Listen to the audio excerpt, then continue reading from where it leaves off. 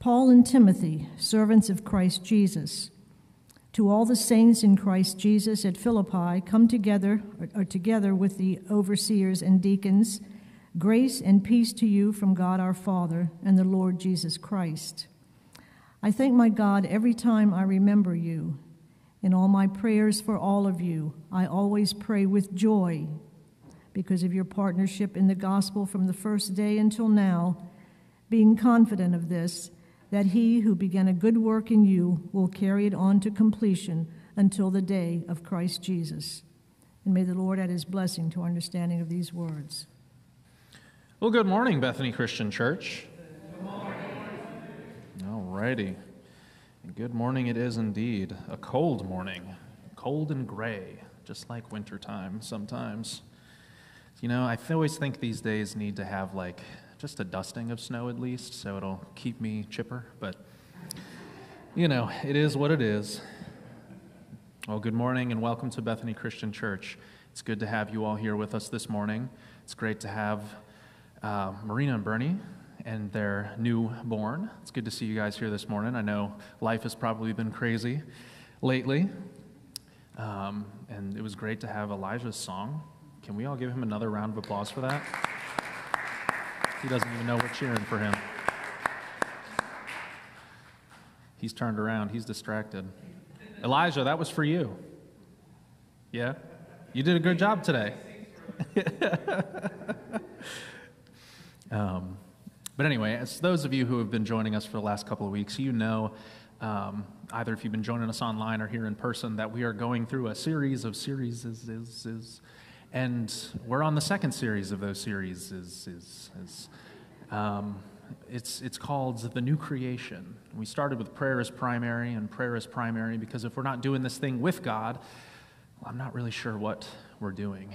And then we were talking about the new creation, painting a picture, if you will, of a few things. The first week we talked about spiritual formation.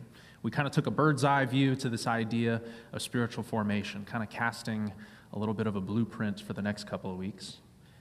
In our second week, we talked about time to practice.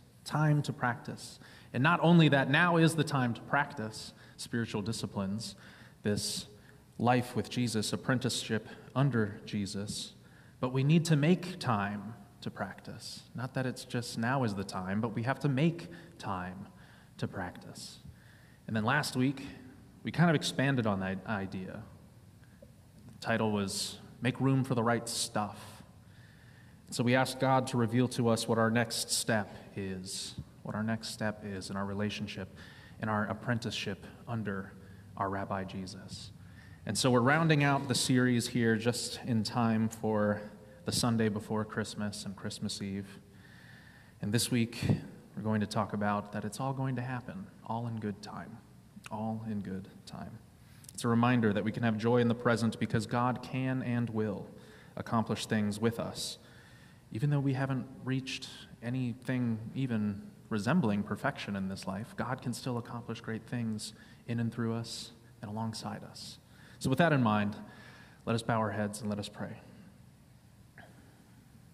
Jesus, we thank you for your good and perfect timing.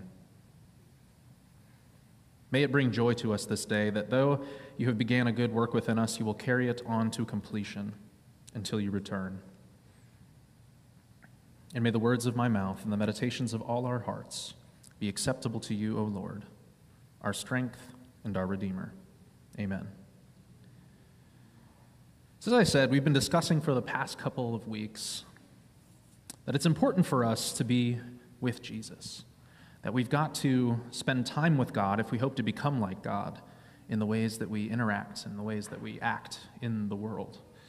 It's important to be with Jesus, because as we've said way too many times now, prayer is primary. Prayer is primary. It should be the first, second, third, fourth, fifth, sixth, seventh, eighth, on to the 11th that we do. Prayer should infuse the very nature of our life with God. It should infuse the very nature of our life with others. It should infuse the very nature of our own personal time. Prayer is primary.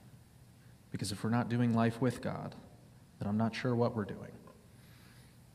And then once we've built this habit of being with Jesus, we don't throw it out. We continue doing it. But the next logical step, in my opinion at least, is to cultivate what our friend Socrates calls the examined life. But knowing yourself, though it is a worthy goal, should not be the end goal. Knowing thyself, as he would say, helps us to be able to assess ourselves.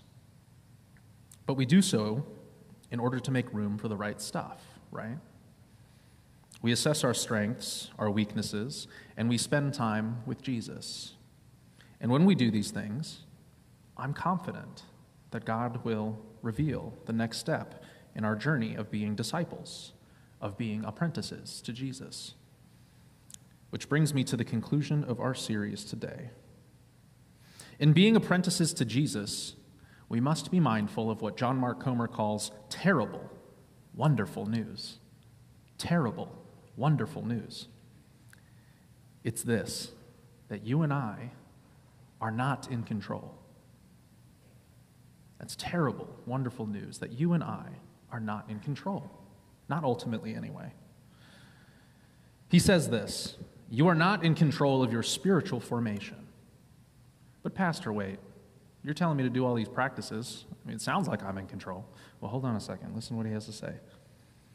He says that this is one of the hardest lessons for followers of Jesus today. We can't control our spiritual journeys, most of the circumstances of our lives, and certainly not God. You ever have one of those realizations in life of not being in control? Anybody? All right, not just me. Well, sometimes it's obvious, but other times I get reminded in more subtle ways. And I'm not sure why this came to mind as I sat down to write this, but here's an example of me as a kid. Must have been 4 or 5 a.m. I was getting ready to go to swim practice, probably. Still dark. I'm very tired. It's dark in the house. I didn't use any lights, I guess, for fear of bothering somebody that morning. That, or maybe I just still wasn't ready to wake up. You ever get that way, where you're like, you got all the crud in your eyes, and you're walking around the house, and you're like, I don't want to turn the light on. It's too much work. That's where I'm at. And either way, right, we had Pop-Tarts, okay? The breakfast of champions. And I was not about to miss out on my opportunity to have my Pop-Tarts properly cooked in the microwave. And you're all like, wait, they're supposed to go in the toaster. That's why they call them Pop-Tarts. No. Let me tell you, microwaved Pop-Tarts are better. But anyway, yeah, or we could throw them in the trash. That's right. They're not, off the record, they're not very good for you. Probably shouldn't eat them at all, but, Anyway, this is a long time ago. I was less holy then, clearly. But anyway, with my sleepy excitement, I threw my Pop-Tarts in the microwave and hit that 30 seconds button. Pop-Tarts take like 10 seconds in the microwave to properly heat up. But all of a sudden, I was wide awake. And how, you might ask? Well, you might have noticed that I missed a step in putting those Pop-Tarts in the microwave. Yes. I forgot to take the wrapper off of my Pop-Tarts. And if you know Pop-Tarts, you know that's a problem, because Pop-Tart wrappers are made of, I think, aluminum, if I'm not mistaken. So in just a few seconds, little Landon went from sleepy eyes and barely able to keep them open to scared he was about to burn the house down with a microwave. Now, I'm not sure if you have had the experience of putting metal into the microwave. It's a terrifying one. It is a sight to behold, and I will never forget, and I've never seen this before, because I've put metal in the microwave a couple times since, probably. Didn't really learn my lesson, I guess, but there was this lightning bolt that lit up my kitchen as it hit my pack of Pop-Tarts.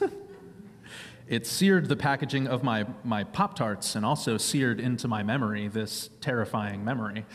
But I'll never forget, the package had just shrunk around the Pop-Tarts. They were still edible. I ate them later. Probably wasn't the best thing. But I'll tell you what, I'll never forget that moment. I'll never forget the ways in which that moment reminded me I am just not in control. Sometimes I'm tired. Sometimes I'm irritated. Sometimes I'm cold like I am right now, and I'm jittery. But I am reminded constantly that I miss things.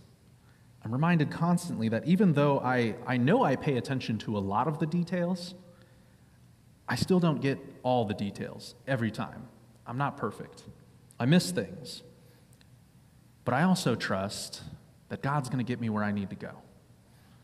All in good time.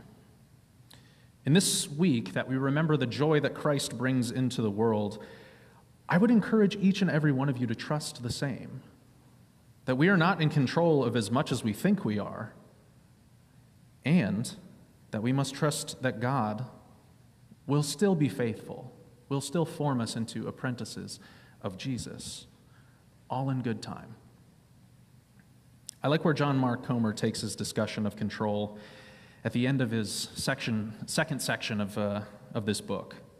He gives a theory as to why we, as people that live in 2024, expect life to be easy, to be fast, and to be within our control.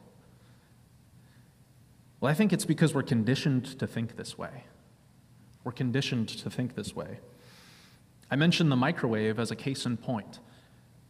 But these days, you can swipe your finger on your phone, and all of a sudden, your groceries will just show up at your door like magic. If you need anything, and I mean seriously, anything, you just go to Amazon, and nearly like 95% of the time, they're going to have what you're looking for. Y'all thought Sears was a big deal? Whew. Well, a little online bookstore absolutely leveled the market on catalog shopping, destroyed it. It's all because of this thing that we love, that we hate, that we have, and we're stuck with, and we'll never do without ever again. It's called convenience. It's called convenience. It's why we expect things to be easy, fast, and controllable. It's because in many ways, life has become easy, fast, and controllable. It's given us a certain level of comfort that is completely alien to how life has been for thousands upon thousands of years. And this pattern of easy, fast, and controllable has distracted us. I think it's begun to teach us. No, I'm not just talking about millennials and Gen Z. I'm talking about all of us. It teaches us that these patterns of life that we're now experiencing, they're teaching us that our lives are not actually difficult. They're teaching us that life does not need to be lived slowly. I believe that convenience, in reality, has shown itself to be very inconvenient. Well, now, Pastor, that sounds a little crazy. Just hear me out. Let's read this together again. Philippians chapter 1, verses 1 to 6. It says, Paul and Timothy, servants of Christ Jesus, writing to all the saints in Christ Jesus at Philippi, together with the overseers and deacons, grace and peace to you from God our Father and our Lord Jesus Christ. I thank my God every time I remember you.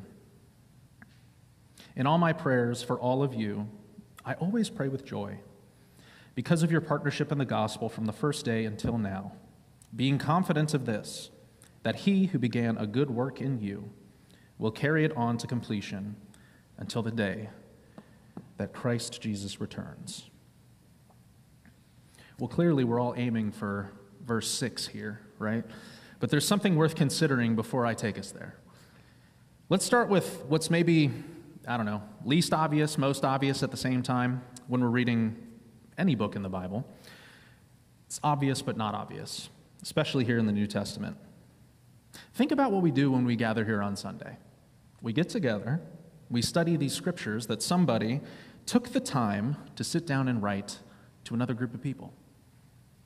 Took the time to write them. And I don't think that this letter to Philippi that Paul and Timothy wrote together was just something they up and came up with really quickly. They didn't download it from their computer, right? Google didn't give them the words.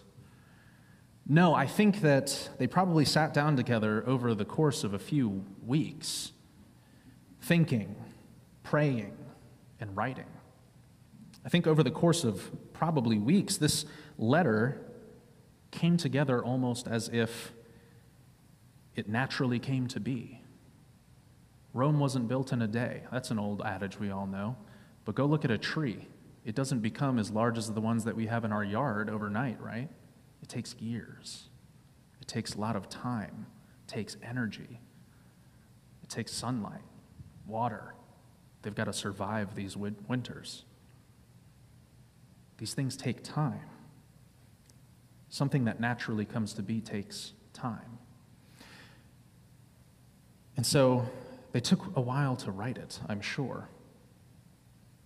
You know, they didn't just pull out their cell phone and, dial Philippi on there and start talking to the church over there. They didn't just, send a text message. No, they were way more deliberate than that, right? And I think the reason this method of communication actually proves to be more convenient and not less convenient is that it's intended to last. It's intended to actually mean something. And I was hanging out with a friend the other day, and he told me, 90% of what I say is just hot air. And I was like, wow, that's interesting, because he likes to joke. We like to joke. We have a good time. But the point stuck with me. How much do I say? How much do I text? How much do I email? Something that I just really haven't thought about. That's just hot air. I can tell you it's probably a lot. And not just for me, but for anybody in here. And it proves inconvenient, for me at least, as somebody who communicates for a living, to have such poor and ineffective forms of communicating, dominating my life. It makes me less thoughtful. It makes me less attentive to detail, less considerate. And it leaves me with a method that's less convenient in the long run. But what else did Paul and Timothy say? Verse 3, I thank my God every time I remember you. That must be a lot of times. He sounds like a thoughtful person. He takes the time to thank God every time he remembers the church in Philippi. In all my prayers for all of you, I always pray with joy. Probably a lot of praying going on there. There's some deliberation going into the writing of this letter to the Philippians. Because of your partnership in the gospel from the first day until now, partnership, prayer, thankfulness.